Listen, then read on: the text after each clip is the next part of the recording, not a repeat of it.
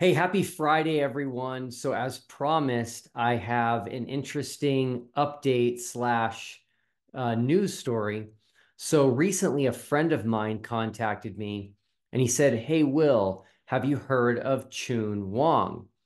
And I thought about it and I was like, if you reverse that, that kind of reminds me of dance hall days. I guess I'm aging myself here. Um, I told him no.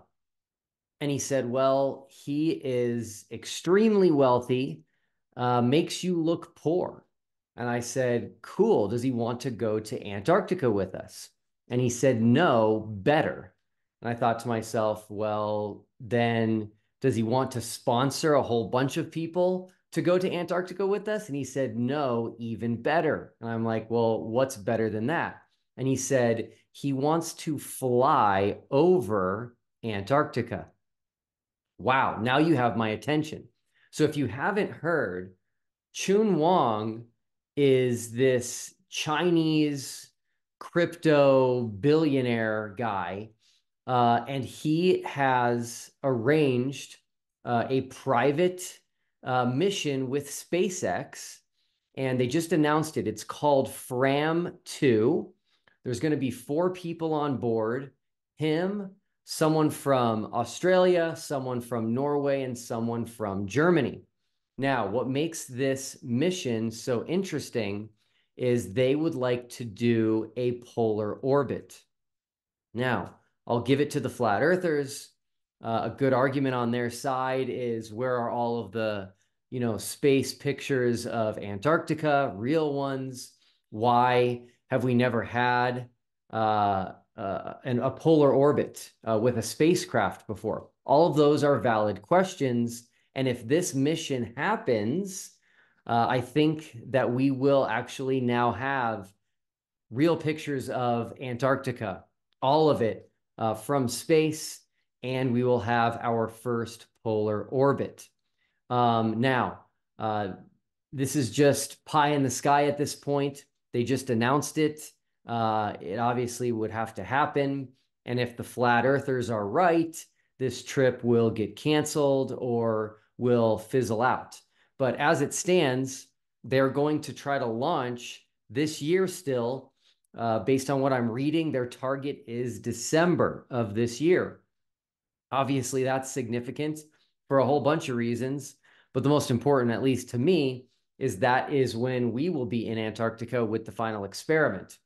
I have people that are trying to contact the members of this crew, at least to get a hold of one of them. I doubt we will be successful, but I want to find out A, if they will be in a polar orbit while we are there. And if so, if there's anything that we could possibly do from Union Glacier Camp that they would be able to see while they're orbiting and could maybe take a picture of or film as they are flying over Antarctica. Now, I can't tell you why all of this stuff is all happening this December, but it's going to be quite a year to be remembered. So, for those of you who don't remember everything, I will give you a quick rundown. First and foremost, the final experiment's going down this December. December 14th through the 18th is when we will be at Union Glacier Camp in Antarctica. Number two, there is a flat Earth reality show that is going to be released in December. They gave a handful of families $50,000 each. These are flat Earth families, and their goal is to take that money and prove flat Earth to some sort of a panel of experts. That's really all I know. There's not a lot of information about it.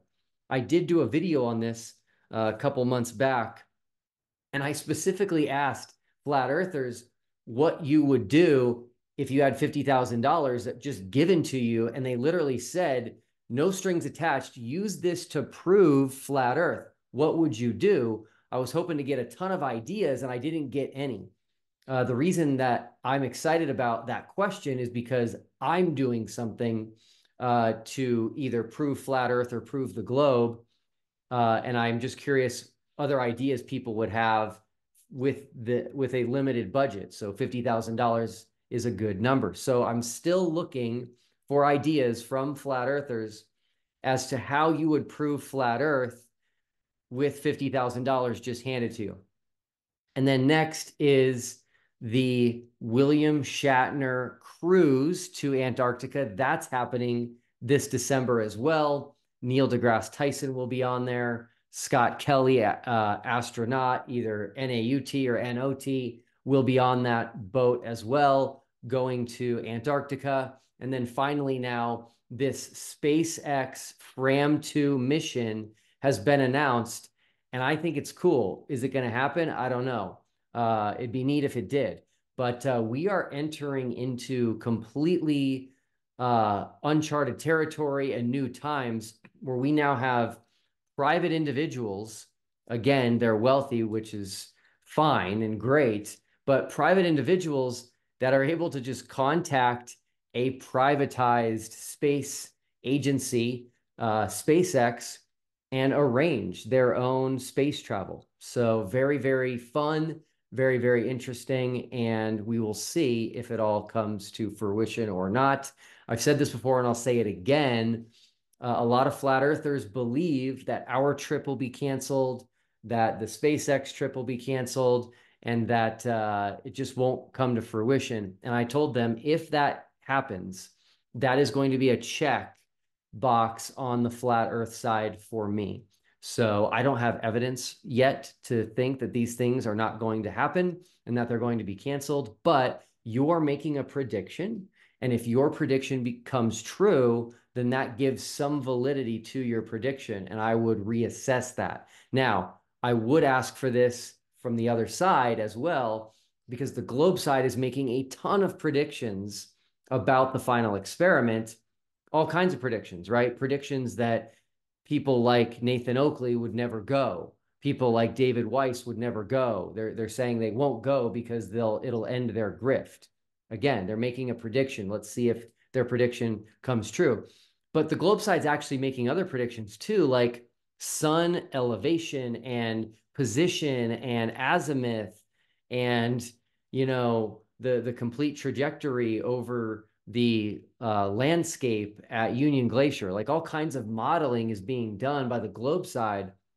And wow, they're really putting it out there, which is great because they're making a prediction. We'll see if it's true, but they're also showing confidence in what they believe will happen by just putting it out there. And it'll be easy to show them to be wrong if they are wrong once we get there. So that's the update for today. If you missed it, Austin Whitsitt had me on his show last night on his channel, Whitsitt Gets It. He gave me a tentative yes to going to Antarctica, which is important because his yes will turn into a yes for Jaron Campanella of the channel Jaronism as well. So we are one step closer. If you want, you can check out that interview on Austin's channel. I'll go ahead and link to that down below.